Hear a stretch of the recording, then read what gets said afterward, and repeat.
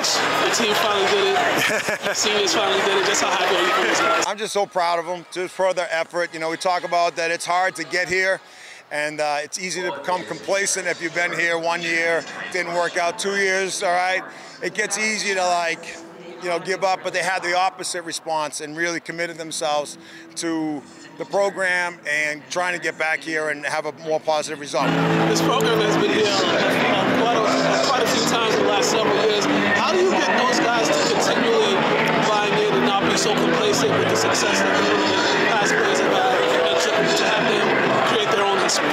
Well, we talk a lot about that. It's funny you say that you know, you create, each team has its own legacy. What do you want to be known for? What we have our general idea of what KP football looks like, but each team is a little different. And we talked tonight about, hey, you guys have a chance to do something 13-0. You're Hawk champs. You won in Fenway. You won your state title, you know, against the team that took down the monster in D2. There's a lot of legendary stuff going on there, and I mean, I think that's what they strive for. They want to compete like that. They want to be the best, and we're lucky enough to have them in our community. For you as a coach, just seeing the adjustments that your team made, 14 points in the first half, then give up a point in the second half, created turnovers. Just what does that say about those guys and their mental focus?